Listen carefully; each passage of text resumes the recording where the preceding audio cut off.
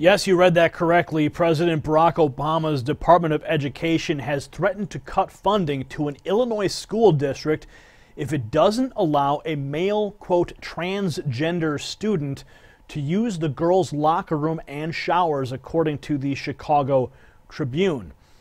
Palatine Township High School District 211 has been given 1 month to comply with the order from the Department of Education's Office for Civil Rights or risk losing all federal funding. The Daily Caller is reporting that the Department of Education is using the Title IX provision of a 1972 law regarding discrimination in schools based on sex to make their case for the transgender student, a male who in all other ways identifies as a female.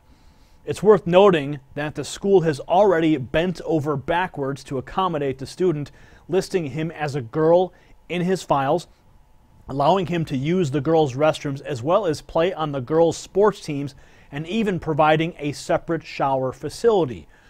But having to shower in a separate facility is considered, quote, blatant discrimination by Joe Knight, the director of the LGBT, the lesbian, gay, bisexual, transgender group, and AIDS project at the ACLU of Illinois, the group who is also representing the student. Quote, it's one thing to say to all the girls, you can choose if you want some extra privacy, but it's another thing to say you and you alone must use them.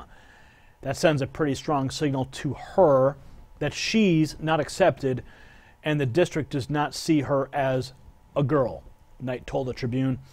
Obama's Department of Education agreed in a letter Monday from their Civil Rights Division, which proclaimed Student A has not only received an unequal opportunity to benefit from the district's educational program, but has also experienced an ongoing sense of isolation and ostracism through her high school enrollment at the school.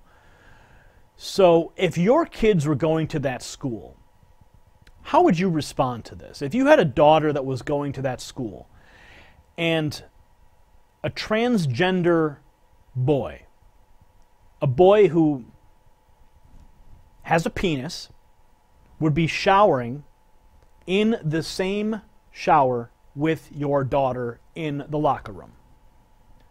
Okay?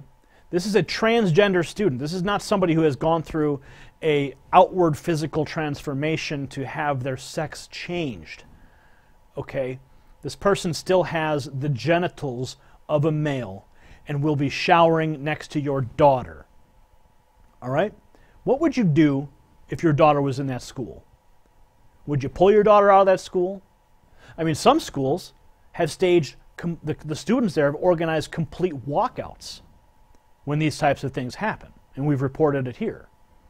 But now you have President Obama forcing and threatening to remove federal funding from the school if they do not permit this boy to shower in the girls' locker room. Okay, so yes, you guys can have the joke that yes, any boy would love to shower in the girls' room, but I don't think so.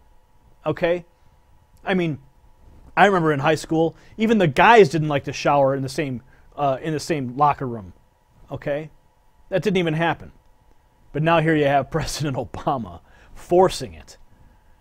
Unbelievable. Leave your comments below. If your kids were going to that school, what would you do? I want to read your comments. Unbelievable. Let your friends know what's happening over there at the Palatine School.